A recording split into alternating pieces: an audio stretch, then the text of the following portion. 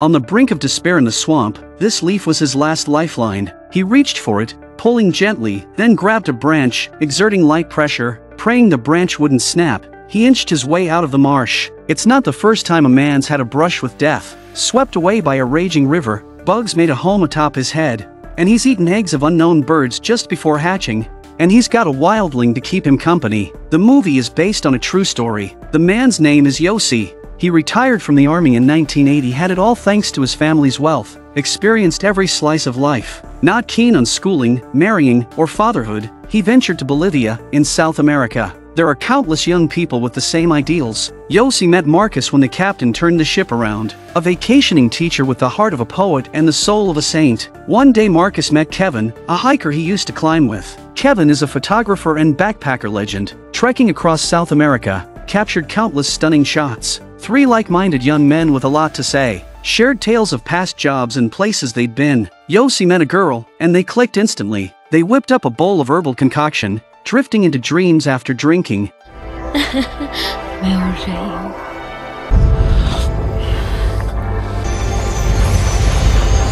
One day, while Yossi was out and about, a man named Carl, a gold prospector and part-time jungle guide, set his sights on him. He spun tales of jungle mystique, vibrant with the sounds of life, buzzing insects, calling birds, and various animals. Suddenly, Yossi longed to see the hidden world Carl spoke of. He yearned to witness the concealed world as described by Carl. Following that, Yossi told his two buddies about going into the jungle to pan for gold and to see the unseen native indigenous people, but his companions were skeptical, believing Carl's tales were mere fabrications. So, he took them to meet Carl, who claimed maps were useless in the forest. Doubting Carl as a fraud, they were instead captivated by his few words. Carl demands a guiding fee of 50 yuan per person, but if they strike gold, he'll also share a cut with them. Since both friends were keen, Marcus had no choice but to follow. They went shopping for supplies, not bothering much with preparing food. No one starves in the jungle. They also bought stimulants, a lighter, a shotgun, and boarded a flight to Apollo. On November 4, 1981, they embarked on foot into the Amazon jungle.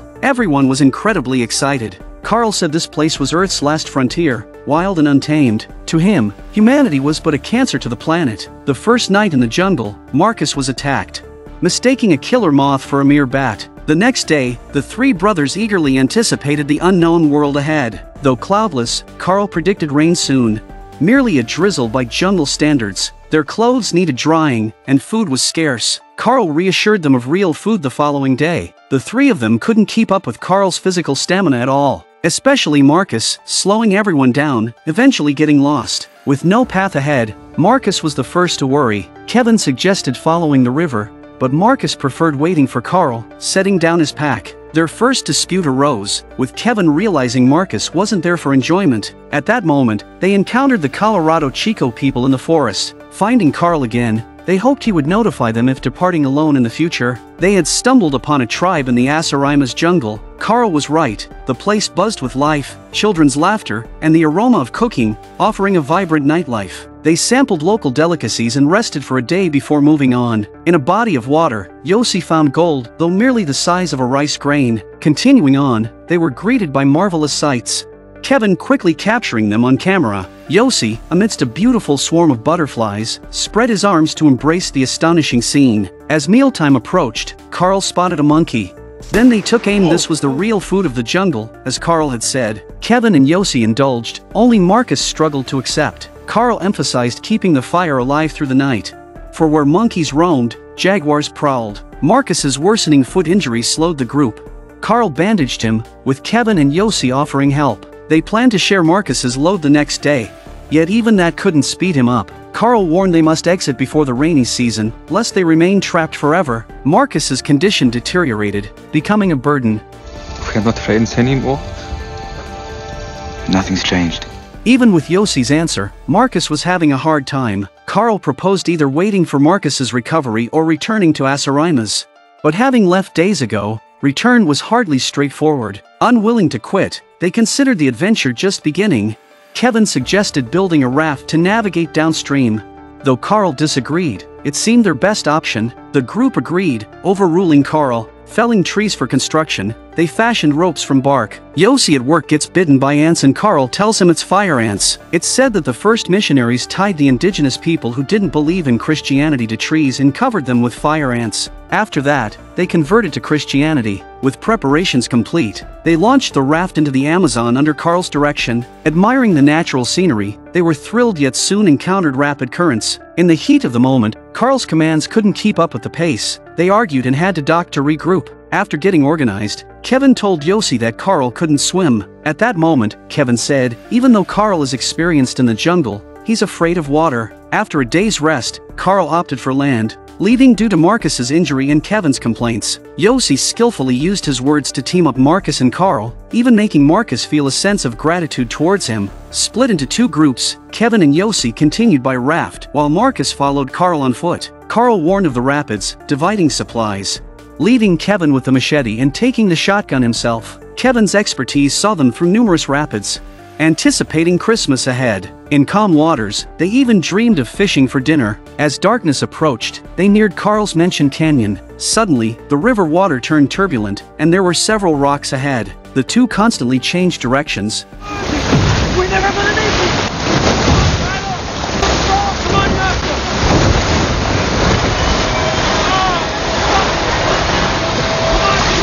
But ultimately, they couldn't conquer nature. Their raft slammed into rocks, leaving them in a predicament. Kevin decided to swim to shore, while Yossi cried out loud.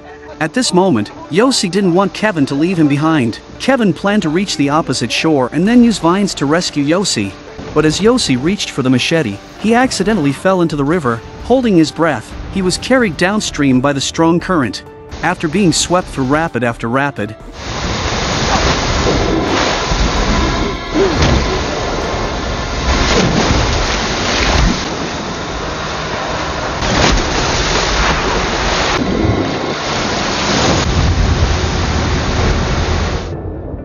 he finally climbed ashore where the water was calm. Looking at the clouds, Yossi realized he was far from Kevin. He climbed steep cliffs, calling out for Kevin amidst the peril. During his calls, Yossi spotted his backpack. Jumping back into the river to retrieve his backpack, he returned to shore to sort through his supplies. His talisman was still there, along with a bottle of Superman pills Carl had advised buying. After taking one, Yossi felt a surge of energy, running excitedly like a superhero. Continuously calling for Kevin, he climbed up slopes, and hours passed like this. Yossi was sure they had gotten separated. What was once a beautiful adventure for four had now become a solo journey. He couldn't rely on Kevin or Carl. His first task was to find food. Seeing fruits on a tree, he climbed up.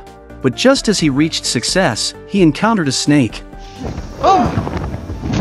Gathering his courage, Yossi climbed the tree again. He pulled the snake from the tree hollow and picked up a stone to attack it, leaving a lasting impression on the small animals of the forest. Yossi had a map and some supplies. He encouraged himself, believing that as long as he kept walking, he would find salvation. Unfortunately, a large, moving lump appeared on his forehead. When there were four of them, not a single person they encountered, but they did come across a jaguar. Fortunately, they retrieved their backpack, and he used flames to scare off the jaguar. He took tweezers, made an incision in the lump on his head, and pulled out a worm, marking just the beginning of Yossi's trials. Danger was everywhere. Seeing two unknown bird eggs, his hunger forced him to swallow them raw. After some time, Yossi found traces of human activity, but they were deserted. He knew his journey was long, but he might make it out with some luck. His feet, just like Marcus's, began to rot away, and Yossi started to weep in pain, recalling how they were prepared to abandon Marcus when his feet were rotting.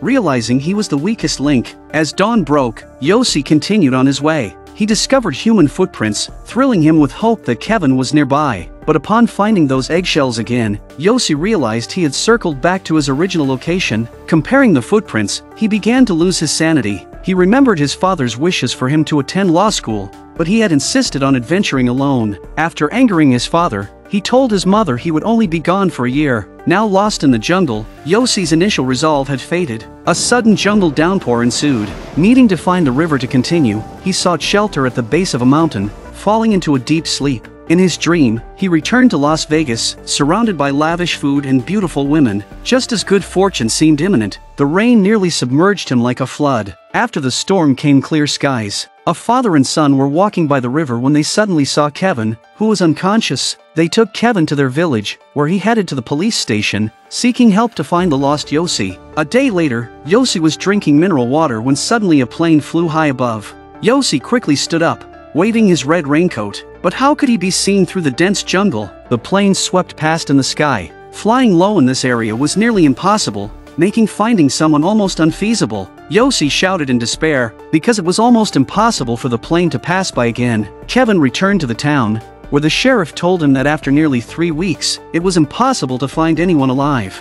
The fact that Kevin had survived was already a miracle. Kevin pleaded with the chief, but the chief said they had done all they could. Seeing Kevin's determination, the sheriff recommended someone to Kevin. He was Tico, who knew the river like the back of his hand. But Tico shared the same sentiment. It was impossible for anyone to survive in the jungle for 3 weeks. No matter how much Kevin pleaded, Tico was unmoved. He requested Tico to sell him a boat, prepared to head upstream alone. It was this gesture that moved Tico, touched by his dedication to his friend. So, Tico agreed to accompany him upstream. At this time, Yossi was not alone. He encountered an indigenous woman. The woman was scared but seemed lonely as well. At night, he began to comfort her, saying planes would fly over and rescue them from the jungle. During the day, they walked together, the indigenous woman closely following him. At night, they huddled together for warmth, but upon waking, the woman was gone. It was all a hallucination. There was no indigenous woman. Yossi looked at the neatly aligned tree trunks as if they were parading soldiers. A smile played on his lips, forgetting he was still in the jungle,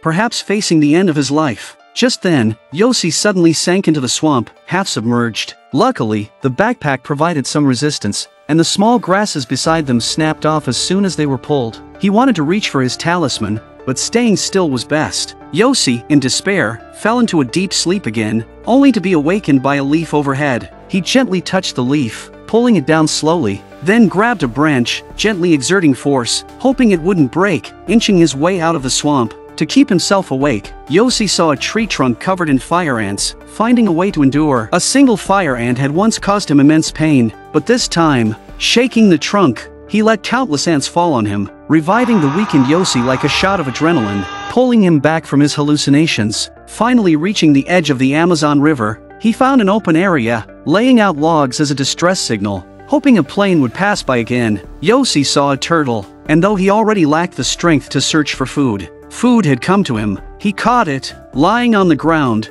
weakly telling the turtle it would survive. Believing he was soon to leave this world, he released the turtle, looking at the sparkling stars with tears in his eyes. Closing his eyes, arms spread, he thought dying here might be a beautiful thing. This was the 19th day since Yossi went missing, with Kevin and Tico having searched for days. They had to leave immediately due to the rising Amazon River. As brothers, Kevin had done all he could. Perhaps Yossi was already dead. They missed the distress signal and returned by boat. At that moment, Yossi, lying beneath a stone, woke up. He saw Kevin. Sure, this time it was not a hallucination, but he had no strength left. Unable to shout, as Kevin slowly moved away, Yossi stood up slowly, his last hope.